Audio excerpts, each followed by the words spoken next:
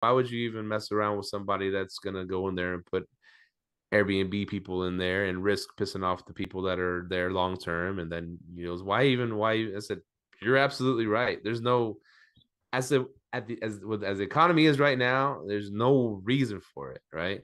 Mm, But and then I thought about it, but that's not always the case for these apartment buildings. I mean, think about it back in the day, back in 2000 or so.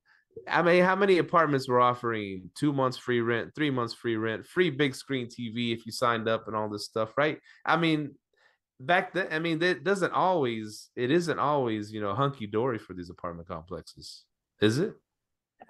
He mhm. goes, he goes, Fannie and Freddie, they still don't like short term rentals.